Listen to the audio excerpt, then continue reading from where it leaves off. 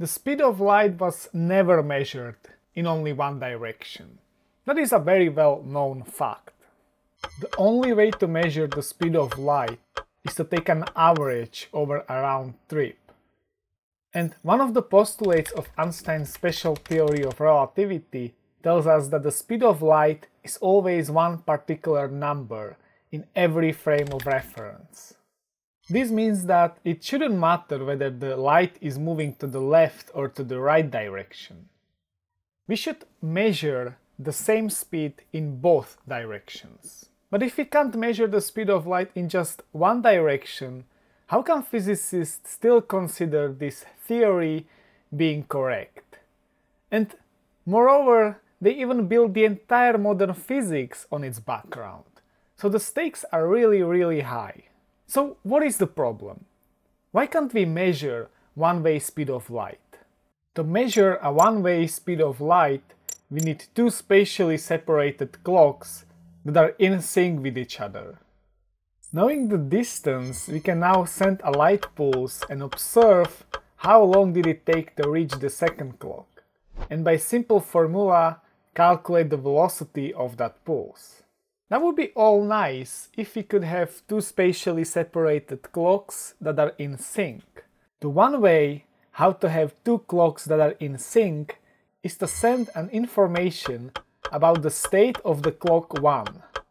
Then, by knowing the velocity of the information, we can calculate the time this information was traveling and adjust the second clock to the received information state plus the duration of the traveling signal. But the maximal speed of information is the same as the speed of light. And since it's the speed we want to measure, then we can't use the second step. Is there really not any other way how to synchronize two spatially separated clocks? We could maybe put them at one position and synchronize them first, and then move one to a different location. But then the second clock have to move, and since it's moving, then there is time dilation involved. And this time dilation depends on the velocity. But maybe, if we knew how it depends on the velocity, maybe we could somehow avoid this problem. Okay, for now, let's suppose that the speed of light is the same in every direction. If we had two clocks at the same position, we can synchronize them. But if we took one clock and move it 10 light minutes away with the speed of light, then these two clocks would be out of sync by 10 minutes due to extreme time dilation. This is, however, the extreme case when one clock moves with the speed of light. But what if we make the speed lower? Let's say 0.87 c. Then the two clocks will be out of sync by just 5.75 minutes. So it feels like lowering the velocity increases the accuracy of the synchronization. Does it mean that we can make the accuracy arbitrarily precise by just lowering the transport velocity? To find out, we need to do a proper mathematics here. So overall, the difference on the clocks is given by this formula, where t is the duration of the transfer for the stationary clock, and t primed is the duration for transported clock. For every stationary clock, the duration is just simply the distance divided by the velocity. For the transported clock, it is basically the same, but the distance is Lorentz contracted, and therefore there is this gamma factor in the denominator. You can check one extreme of this equation, where the transport is done by the speed of light. This second term goes to 0 as gamma goes to infinity, and you are left with only the first term. So if the s is 10 light minutes, you have 10 minutes of desynchronization. But what happens if the transport velocity goes to 0? Does it mean that we get two clocks that are synchronized? Well, if you did it naively, you would get infinities in both terms. And subtracting two infinities is something you should never do. Okay, so let's massage this expression a bit.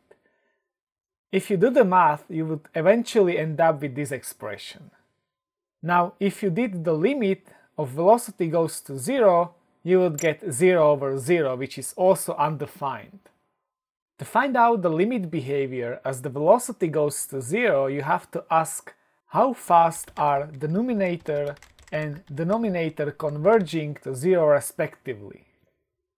To find out how steep is a certain curve, you find its derivative.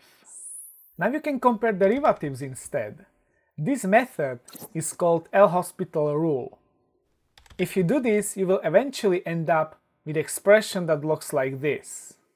And now if you take the limit as velocity goes to 0, you get 0 over 1, which is 0. Okay, so let's make some realistic examples so that all of this is not so abstract. Imagine two planets, for example Earth and Mars, separated by the distance of 50 million kilometers. We have two synchronized clocks and we want to slowly transport one to the Mars with a classical velocity of a typical rocket, like 10 kilometers per second. You can use this expression for it, and the result you will get is that the clocks differ by 0.0028 seconds. So unless you are doing very sensitive measurement, you can pretty much neglect this amount. So by moving 10 kilometers a second, you can have two clocks that are nearly perfectly synchronized, despite being separated by several light minutes. And now you can make a test. Is there a difference between clocks synchronized by a light pulse and a slow transported clocks? Such experiments were indeed done, and they showed that these two methods of synchronizations are equivalent. This means that if you do the light pulse or slow transport, you get two identical clocks on Mars. So it feels like we have done it. By slow transport, we can make any two clocks synchronized to arbitrary precision. And now we can compare it to a light pulse synchronization that depends on the anisotropy of the speed of light. So we can pick such a speed of light that fits the slow transport synchronization. And if you do it, you will find out that the classical isotropic speed of light will do the job. But to be perfectly safe, maybe we should check whether a slow transport gives us also perfectly synchronized clocks if the speed of light is anisotropic. Because if it doesn't, then we can't make this trick comparing light pulse synchronization and a slow transport synchronization. So let's do it. The gamma factor for anisotropic speed of light changes a bit. There is this extra factor that depends on the anisotropy factor k, and it runs from -1 to 1. If the k is 0, we have isotropic speed of light.